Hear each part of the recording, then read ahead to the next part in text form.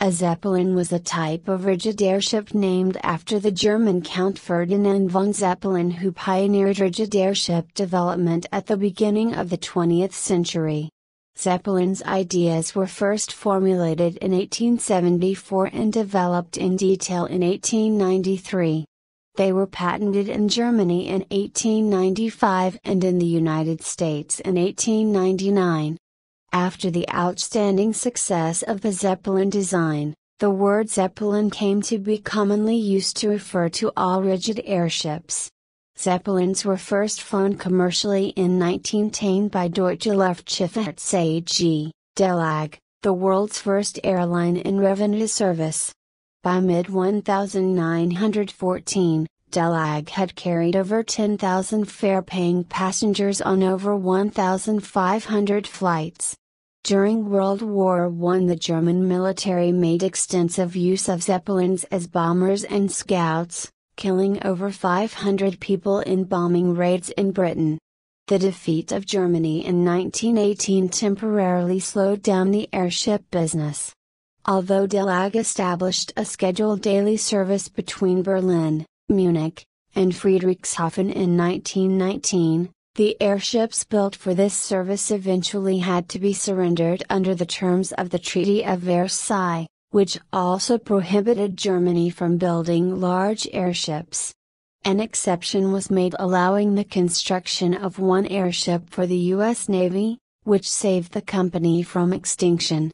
In 1926, the restrictions on airship construction were lifted, and with the aid of donations from the public, work was started on the construction of LZ-127 Graf Zeppelin. This revived the company's fortunes, and during the 1930s the airships Graf Zeppelin and the larger LZ-129 Hindenburg operated regular transatlantic flights from Germany to North America and Brazil. The Art Deco spire of the Empire State Building was originally designed to serve as a mooring mast for Zeppelins and other airships, although it was found that high winds made this impossible and the plan was abandoned. The Hindenburg disaster in 1937, along with political and economic issues, hastened the demise of the Zeppelins. Principal characteristics: the principal feature of Zeppelin's design was a fabric-covered rigid metal framework made up from transverse rings and longitudinal girders containing a number of individual gas bags. The advantage of this design was that the aircraft could be much larger than non-rigid airships, which relied on a slight overpressure within the single pressure envelope to maintain their shape.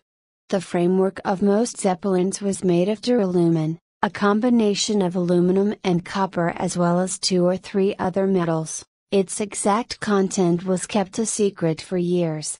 Early Zeppelins used rubberized cotton for the gas bags, but most later craft used gold beater's skin, made from the intestines of cattle. The first Zeppelins had long cylindrical hulls with tapered ends and complex multi-plane fins.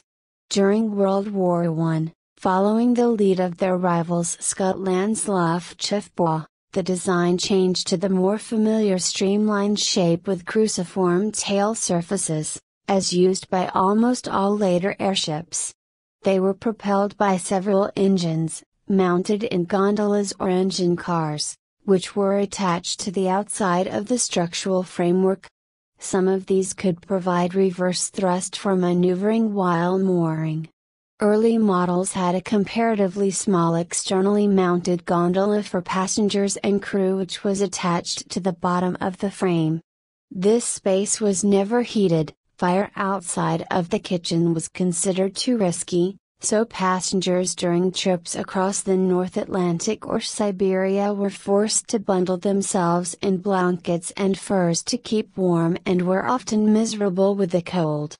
By the time of the Hindenburg, several important changes had taken place. The passenger space had been relocated to the interior of the overall vessel. Passenger rooms were insulated from the exterior by the dining area, and forced warm air could be circulated from the water that cooled the forward engines, all of which made traveling much more comfortable, though it deprived passengers of views from the windows of their berths, which had been a major attraction on the Graf Zeppelin. On both the older and newer vessels, the external viewing windows were often open during flight.